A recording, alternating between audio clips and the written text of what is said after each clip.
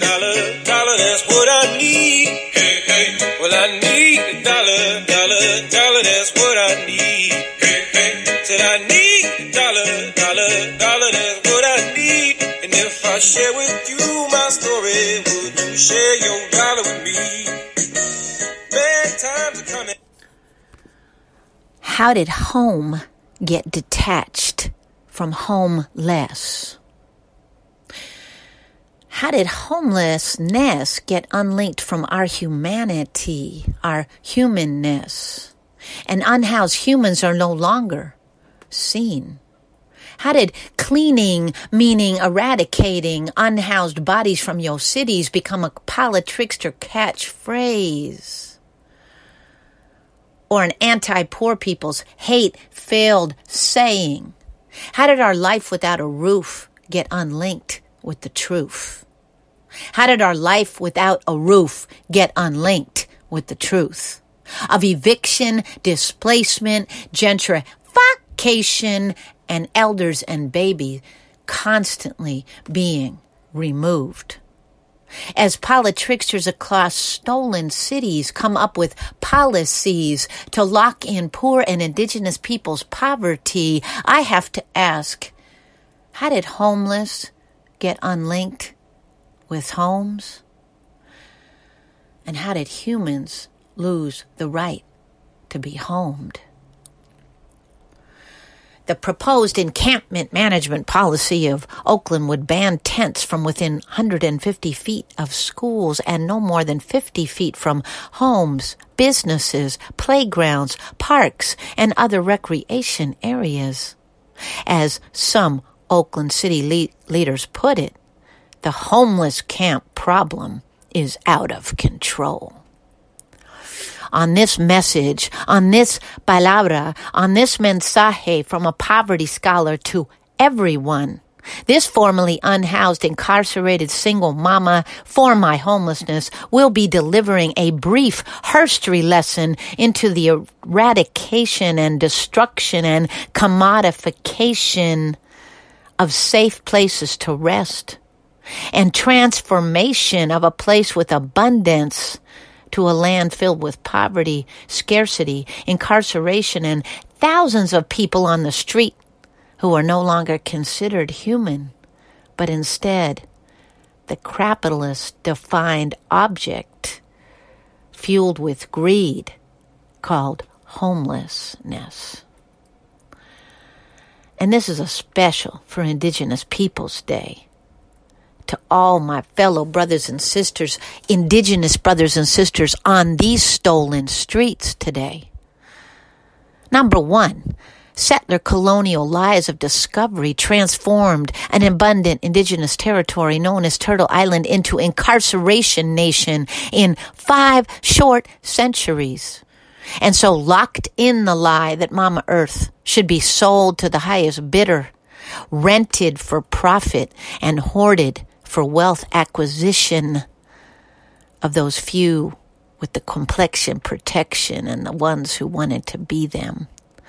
Number 2, imperial armies, endless colonizer wars all across Mama Earth, borders, fences, and walls everywhere, creating the lie of citizenship, forcing people into one area with papers and licenses and false government treaties and paper entities if we were seen as lighter, whiter, or more worthy or deserving. Number 3, public, not really ever housing, aka poor people housing, projects to some of us, dismantled almost as quickly as they were created.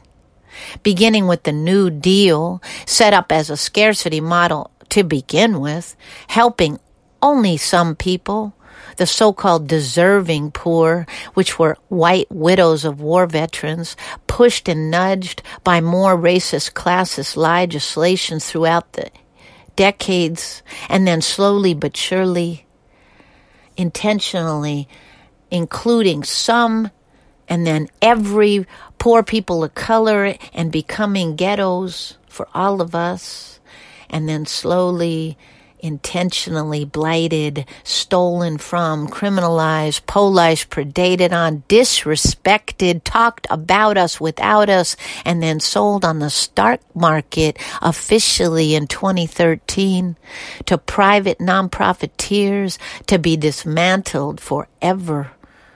So now, no poor people's housing as we knew it exists in the United Snakes in 2020.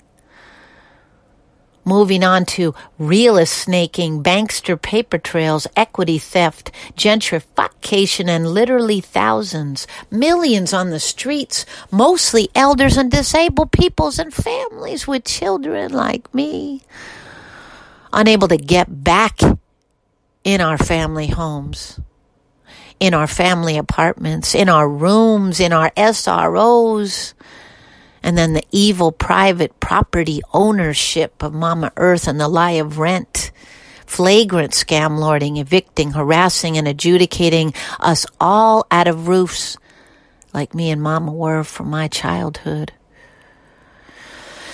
And lastly, but definitely not leastly, the ways that notions of success, sanity, normalness are equated with land hoarding, resource stealing, and deep, violent poverty shame, linking with the lack of those things. Backed up by the therapy industrial complex notions of abnormal, their complicit acceptance and encouragement of the aloneness, isolation, and individualism, and the ways that endless productivity are required to keep the lie of rent going. And now, here we are, in all these pandemics of poverty and police terror and COVID, with people facing the violence of evictions and currently being evicted. Over 100 families this jailhouse lawyer has advocated for just in the last 6 months, notwithstanding the toothless and truthless eviction moratoriums and politricksters speak of nothing but more evicting, removing, displacing, dismantling humans like me who've been turned inhuman because of our homelessness and poverty. So us houseless poverty scholars are left with the same question we were asking when elders like Iris Canada, Ron Lickers, Lelaine Turner, and so many more were faced with sheriffs at our collective doors, evicting us from our roofs that we all had before we were homeless. This question, where do we go? As you can all overstand and understand, we were all housed, just like many of you reading, listening to this podcast currently are. We were all housed before we were unhoused. But this simple fact doesn't get spoken about enough. Let's all say it together. We were all housed before we were homeless. We are all humans, even if we don't have access to a roof. We aren't a thing, or a problem, or a campaign, or a legislation, or a legislation, or a law. We aren't an encampment, or a tent, or a hefty bag. We are humans suffering behind the violence of poverty in this stolen land.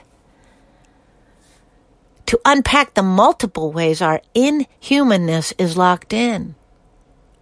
Even our residency in a city or town or area is not actually considered legitimate.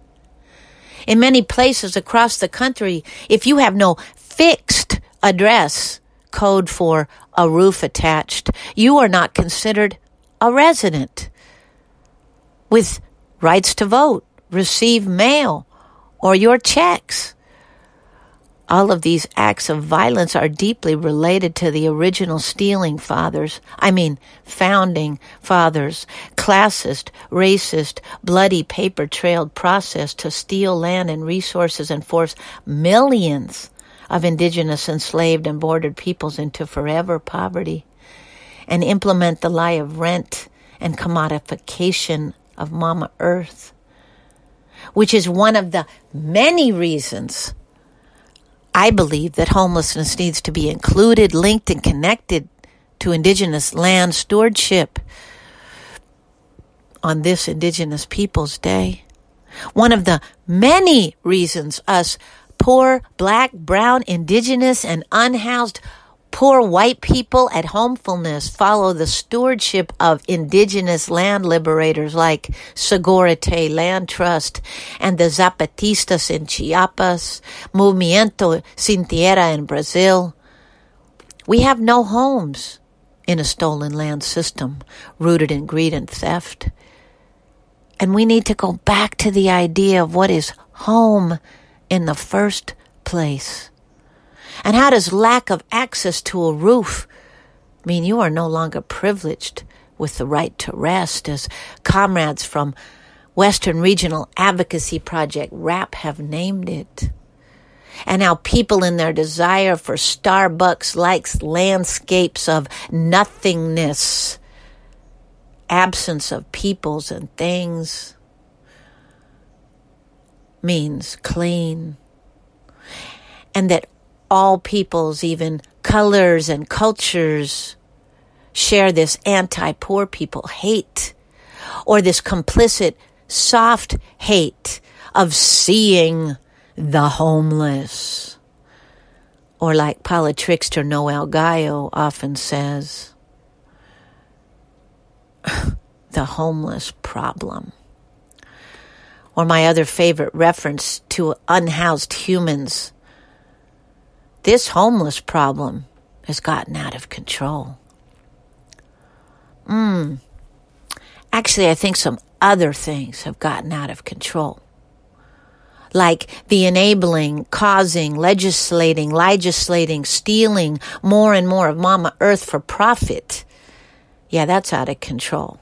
Because your greed and stolen land lies are out of control. That your politrickster and private property owners continue to be complicit or explicit in the raping, desecrating, hoarding, and selling of Mama Earth.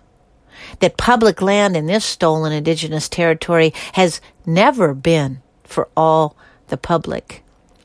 That the scam lord system is protected and killed for by endless paper laws and pole license security guards, that permit gangsters charge exorbitant fees and backroom deals to houseless builders like us at homefulness trying to unsell Mama Earth, that sacred indigenous sites continue to be used for recreation and capitalist greed, that the lie of rent and profiting off of people's roofs is held in place with occupying armies who carry guns called sheriffs and courts and judges and everyone else surviving on that stolen dime.